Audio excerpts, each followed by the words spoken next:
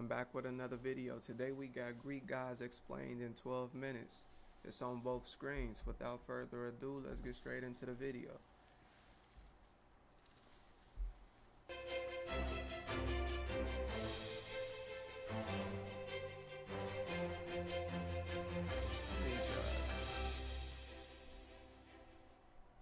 The world began with several primordial beings.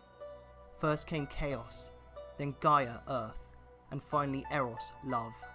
From Gaia there came Uranus, heaven, who both created the Titans. Uranus disliked his children and locked them deep within the earth. Gaia, sick of having her children imprisoned, made a great sickle that she gave to her son Cronus. Cronus hid until Uranus came to lie with his mother, then leapt out and sliced off his father's genitals, which fell into the sea. Cronus proceeded to release his fellow Titans from prison, and so the Age of the Titans began. Cronus married the Titan Rhea, who gave birth to most of the major gods. Cronus, scared by a prophecy that his children would take his power, imprisoned them as soon as they were born. Look at this picture right here. This still goes on to this day. After all, more than 800,000 children go missing in the US alone annually. So imagine all the countries combined with their annual salary or what they brought in money from kids going missing. Lucrative would be an understatement. This would be a multi-billion-dollar business.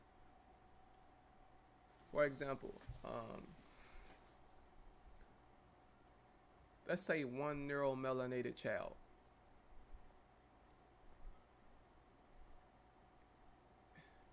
You torture them while they're alive.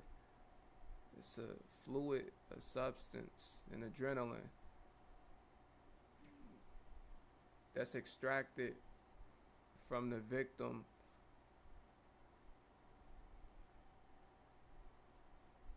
when they're at a height of fear, like in fear and scare and darkness. They extract the substance from the individual.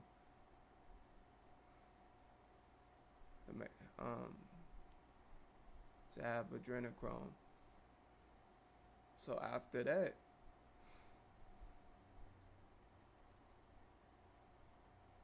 however they extract the neuromelanin, I mean, after all, melanin is worth more than gold and silver on the market. So it's like you extract that somehow. You can purchase them on the dark web, IP encrypted, and just experiment on one alive or not. You can fulfill all your weird fetishes, incest, molestation, bestiality, or whatever. You can, if you don't want to kill them, you can groom them into being a perfect mate for you, or to someone that will grow up to be violent and do to someone else that was done to them. You can groom them. You can get them hooked on drugs and have however many powerful, rich, weird men sleep and do whatever they want to do with this individual. And you can have them in a torture room. You seen the Quentin Tarantino movie, Hostel? It's a real thing. Some people, they've quenched their thirst, if you will. So what stimulates you doesn't stimulate them. So they need to do something that would, hell, deem crazy it is. It's insane. So just imagine that, just one child, one neuromelanated being, what you can do and how much money you can make. And when you render the victim useless, you can skin them alive, flaying, and make human skin purses and pocketbooks and hats, which is a real thing, and it still goes on to this day. It can be someone that's rich and powerful in a position his kid is born with a condition and his vital organs is useless, pretty much. Can purchase one of these kids. If it ain't none on the market, I feel like it always will be. If it ain't though, you can get your kid sniped. Take the body and get the organs and put it in his kid. He feel he's better than you and his kid better than you too. You're an ant. Life really like that. You remember the Kendrick Johnson incidents, rolled up in a gym mat somehow. Camera footage deleted. Powerful people in position. Made it look away, and it's wasn't even really investigated Unless the people investigate themselves, they'll never investigate themselves. Then they will be locking themselves up. So just think of that, of those, and I'm pretty sure you can think of more as well. Just with one person, look what you can do. So imagine that 800,000 annually in the United States alone, and they getting auctioned off in all different kind of places for all different kind of reasons. Some are being groomed and they're not killing them. Some they are killing them. Some they fulfilling whatever their fetishes is. Some just want to make human couches. Some just like the torture and got the money and means to pay for it.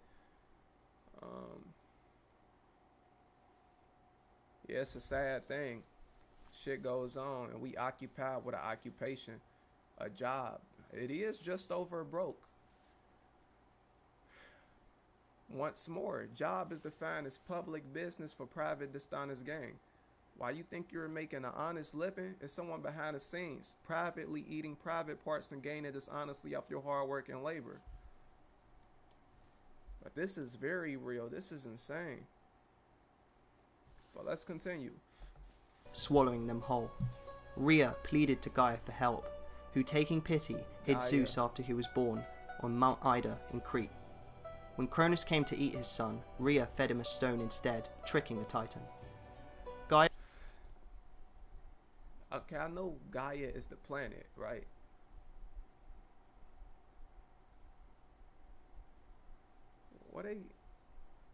If you know already, if I was to have a daughter, I would name her Ida or Noxinamon. I just feel a connection from them names. Like, I grew up on A Mummy Return. My grandma put me onto that movie.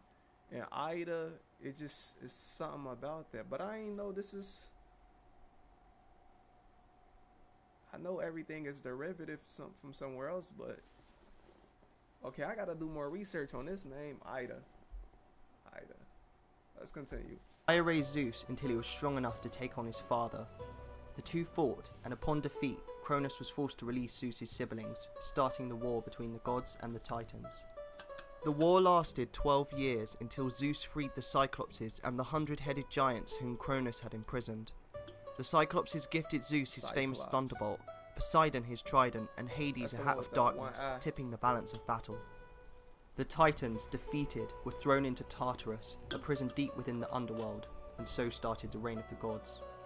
Zeus, Poseidon, and Hades decided to share power, drawing lots to decide what they would rule over. Zeus got the sky, Poseidon the seas, and Hades the dead. Zeus, king of the gods, ruled from his throne on Mount Olympus, home of the immortals, often using his symbols of the thunderbolt and eagle to warn or encourage mortals.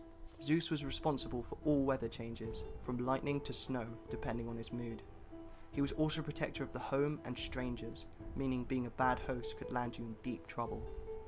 Zeus married his sister Hera, who birthed the gods Ares and Hephaestus. Zeus was also infamous for his many affairs with other goddesses, from which Athena, Hermes, Apollo, Artemis, and Persephone came. He also engaged in many affairs with mortal women, where he created god Dionysus, and many heroes like Perseus and Hercules, most of whom experienced the wrath of a jealous Hera. Poseidon, one of the most powerful gods, ruled the sea, created earthquakes, and was the god of horses, much prized in ancient society. He had a palace on Mount Olympus, but an even more magnificent one under the sea, where he spent most of his time. Sailors would have to pray to Poseidon and offer sufficient sacrifice, otherwise risk a painful death at sea. It was very unwise to cross Poseidon, as he held a grudge and could deal out very harsh punishments. In the story of Theseus and the Minotaur, King Minos rules over the island Crete. Minotaur.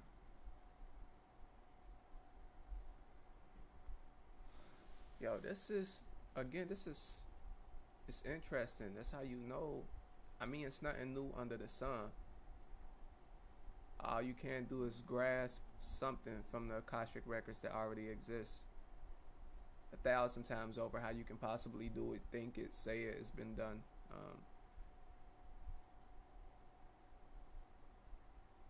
But how I came to the conclusion that a lot of people may look at it in a metaphorical or allegorical way, but no, this is the things they saying in these days. I know this is Greek mythology, but when you looking at the hieroglyphs, the rune stones, and Romanas and all that, and all the old carvings on these stones, and like the goddess Bestet in ancient Egypt or ancient Kemet, she pretty much have a female body but a cat head, and then she have like a little extension, a reminder of herself here as well, that was worshipped as well, being the cats that's on all fours. I know they ain't just draw that on them hieroglyphs for no reason. And like the guy with the ibis head, one with the, I think, a falcon head. It's one with a tiger head.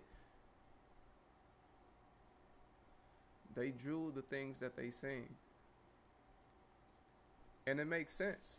I'm pretty sure a lot of us, for the most part, know reptilians. Well, they will rep till the end. And it's a real thing. They already...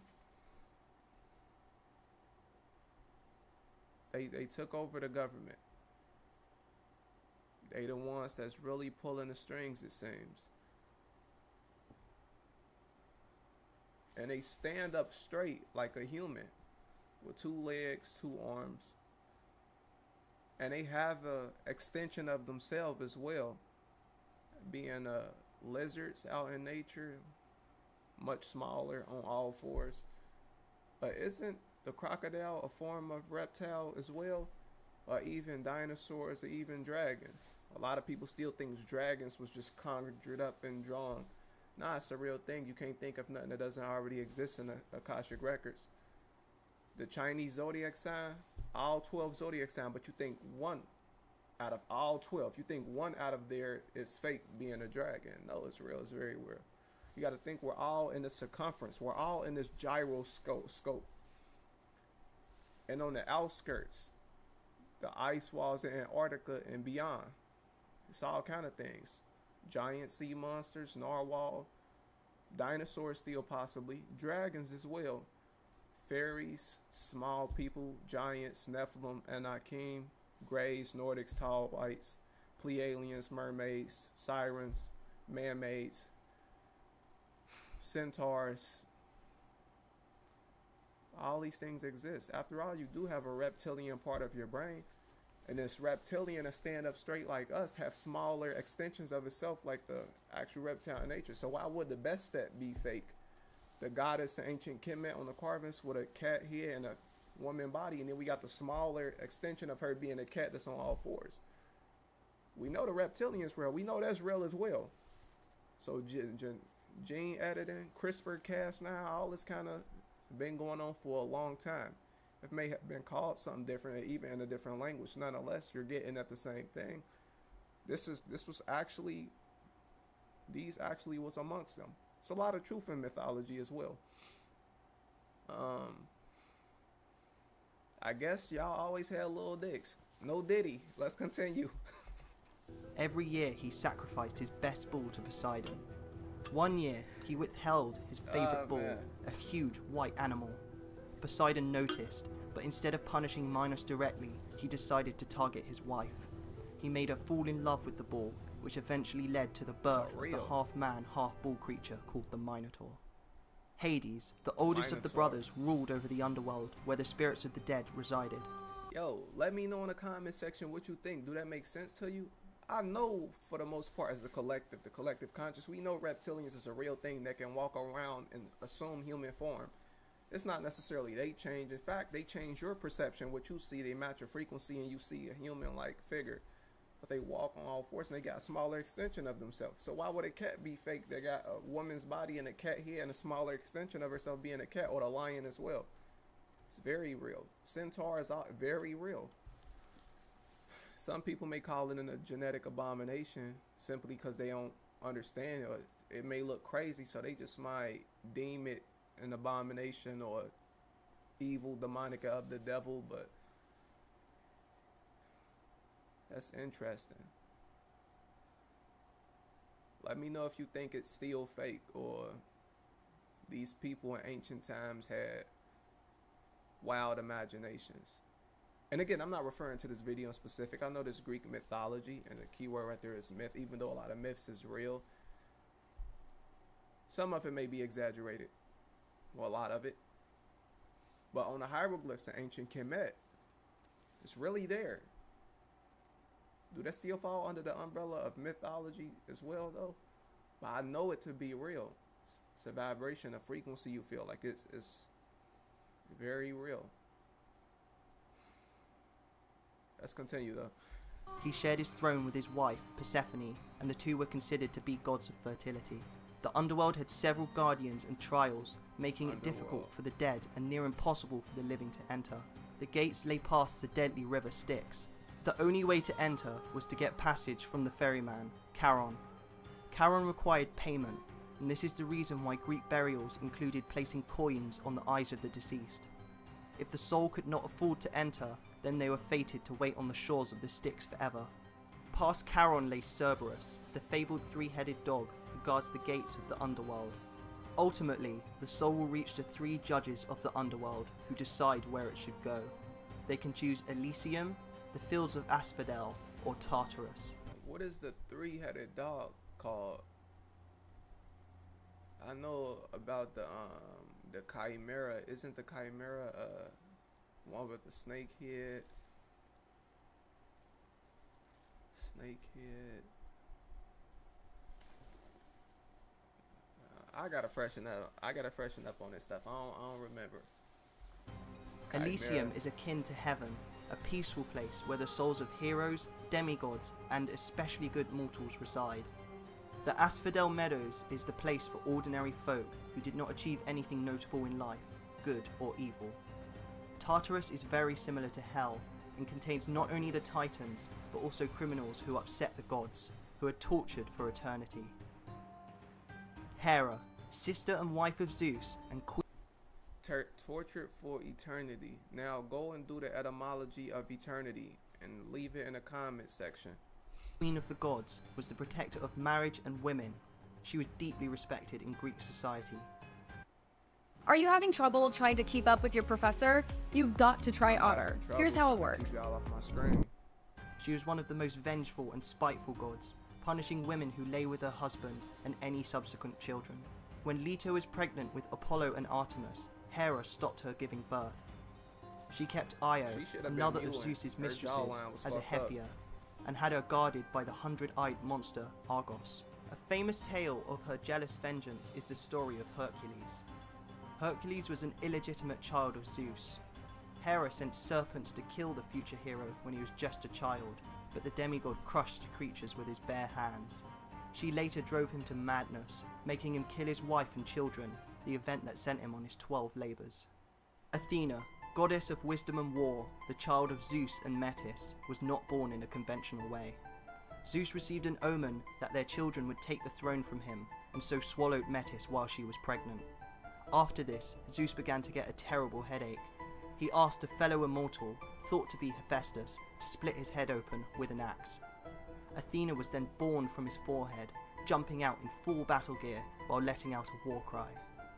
Athena had an affinity for heroics, coming to the aid of heroes like Perseus and Hercules. Her favourite was Odysseus, who she worked hard to keep safe so he could return to his homeland. Athena was highly revered in Athens, which was named after her. She competed with Poseidon for the city, both of whom attempted to give it the best gift. Poseidon struck the ground with his trident, making a stream of water rise up. Athena kicked the earth and caused the first olive tree to emerge. The gods deemed Athena victorious, and the city took her name. Athena was also one of the sacred virgin goddesses, and so in her honour, the temple built on the Acropolis in Athens was named the Parthenon, which comes from Parthenos, meaning the virgin. Ares was the bloodthirsty and cruel god of war. Neither god nor mortal particularly liked Ares. The warfare he represents is not honourable nor heroic, but rather the primal rage and bloodshed of the battlefield. Ares had a relationship with the goddess Aphrodite, who was married to the god Hephaestus. The two would sleep together whenever her husband was away. When Hephaestus found out, he made an invisible net and hung it over his bed, and told his wife he was going away. He hid, and as soon as Ares and Aphrodite got into bed together, they were trapped in the net and unable to move. Hephaestus called upon all the gods, inviting them to see the two naked immortals trapped in the net. Laughter burst out everywhere, and it was only due to the intervention of Poseidon that they were released. Aphrodite was the goddess of beauty and love, responsible for sexual attraction in both mortal and immortal alike, often using her powers for her own amusement. Accounts of her birth vary, with her either being born from the genitals of Uranus or as another illegitimate child of Zeus. Aphrodite had a pivotal role in the Trojan War when Prince Paris of Troy was tasked with giving an apple to the fairest goddess, Hera, Athena or Aphrodite, each promising him something different in return. Paris chose Aphrodite, who promised him the most beautiful woman in the world, Helen. Helen was married to the king of Sparta, Menelaus. Aphrodite put Helen under a spell when Paris came to visit Sparta, making her run away with him. King Menelaus and his brother Agamemnon raised a massive army to go take Helen back from Troy, and so started the Trojan War. Goddess of the hunt and twin sister of Apollo, Artemis was a deadly archer and an important member of Olympus. She watched over hunters as well as their prey, ensuring the wilderness was kept in check. Artemis is also prized for her virginity and guarded it jealously. The hunter Actaeon once stumbled upon her naked as she was bathing. Artemis proceeded to change the man into a deer and set his 50 hunting dogs upon him, giving him a painful death for his mistake. Twin brother of Artemis, Apollo was a god of many things. He was a god of archery, but also of light and music, seen with a lyre as much as a bow. Apollo is closely linked with prophecy. He was born on Delos and honoured the island by setting up an oracle there. He later travelled to Mount Parnassus and slew the great snake Pytho. He created a temple where he had achieved the feat, marking the foundations for where the famous Oracle of Delphi would reside. Hermes, the messenger god and patron of thieves. Known as a trickster amongst the gods, he often pulled pranks and stole from his fellow divinities. When he came of age, he assumed the role of messenger, taking a golden rod with him as a mark of his authority. He is often seen with a winged helmet and sandals, which he used to fly around and deliver messages. Demeter, the goddess of farming and watcher of the harvest. The one thing she prized more than anything else was her daughter, Persephone. It happened that Hades was also interested in Persephone, as he had fallen in love with her. One day, while the girl was picking flowers, he opened up the ground and dragged her down to the underworld. Demeter was distraught when she found out, and searched for her daughter for 9 days and nights, until the sun god Helios revealed her captor's identity. Demeter locked herself indoors for an entire year, refusing to come out until Persephone was returned. Without the goddess of farming, the world went into famine. In order to save the world, Zeus ordered Hades to release Persephone. Hades had fed the girl the food of the dead, a pomegranate, meaning that she was bound to him. After much discussion, Zeus decided that Hades could have Persephone for 3 months of the year, and Demeter could have her for the other 9 months. This explains why the winter months are cold and the plants die, as Demeter waits for her daughter to return. God of smithing, Hephaestus had a difficult start to life.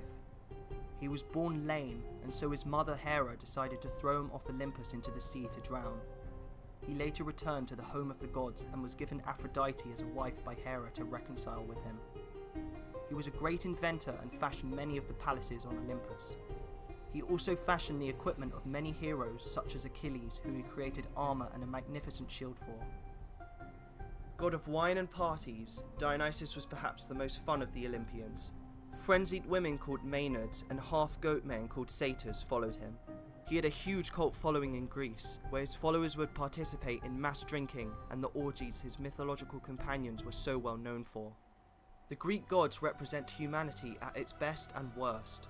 From the violent and destructive Ares to the beautiful and seductive Aphrodite, Greek mythology demonstrates the epic power struggle between parents and children in an endless quest to gain control over the world. Tales passed down from each generation, showing them to be some of the most influential deities in human history, that continue to have a significant impact to this day. Thanks for watching. Remember to like and subscribe, and for exclusive rewards check out our Patreon page.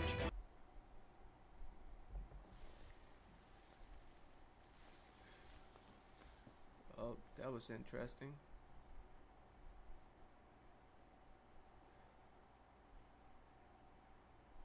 might have to check out another one that's longer.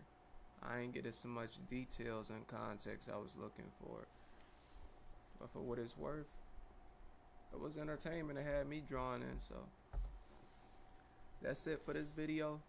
Don't forget to like the video if you like the video. Comment, share, subscribe, turn on post notifications, DM me the link via X, formerly known as Twitter.